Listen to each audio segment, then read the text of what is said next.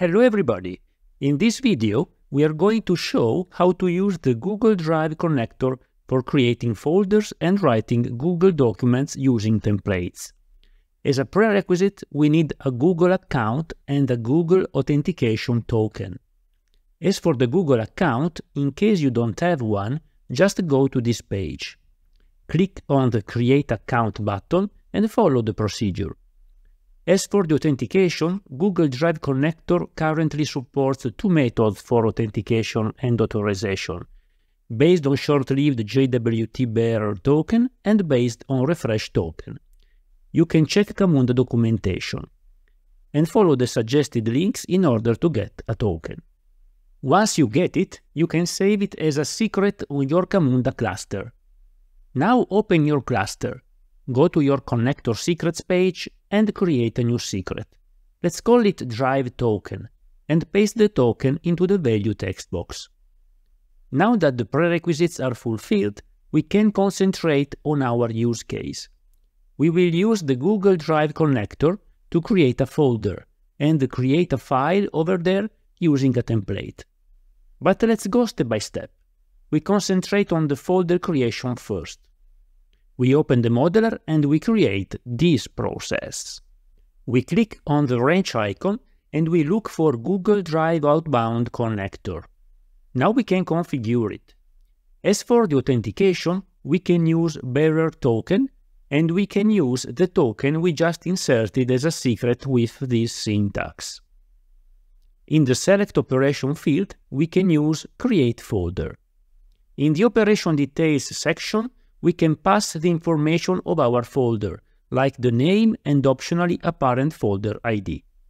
It's also possible to pass folder metadata, like the folder description, for example. In the result variable, we can store the result of the connector execution. That's it. We can now deploy and run the process. If we switch to the Camunda Operate tool, we can have a look at our process instance. It's completed with success. The result variable contains the response of the connector. When successful, it will contain the information of the created folder. This is composed by two fields, the Google Drive Resource ID, that is the ID of the folder, and the URL to access it. Since as a next step we want to create a file in this folder, we can store the resource ID into a variable for later use. We can achieve this just by setting the property result expression with this value. Folder ID here is the name of the variable. Let's check now the Google Drive where we see our folder created. We can now implement the Google document creation with the Google Drive Connector. We need to define a template for our use case. We want to create a document for approving an application. We create a Google Doc and then we paste this content. Between double curly braces, the placeholders that will be replaced at runtime with process variables by our connector. Let's take note of the ID of the document because we need it for configuring the connector. We call it Template ID.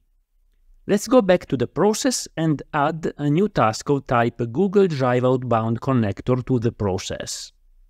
Let's configure the newly introduced connector. As for the authentication, we can just copy the other task configuration. It's the same. In the Select Operation field, we choose Create File from Template. The file name can be dynamic and change depending on the request identifier that we will pass as a process variable at the startup. In the Template ID, let's just paste the value we retrieved previously. Parent folder is the folder where we write the document to. We can use the variable folder ID for that. In the template variables, we can indicate how to replace the placeholders in the template with the actual values taken from the process variables. This has to be submitted as a JSON. Here you are an example of this JSON. As you notice, we can use the field expression language here, integrated in Camunda 8. For example, we can use the temporal function today to define the application approval date. The rest of the content will be process variables. That's it. Our process is ready to deploy.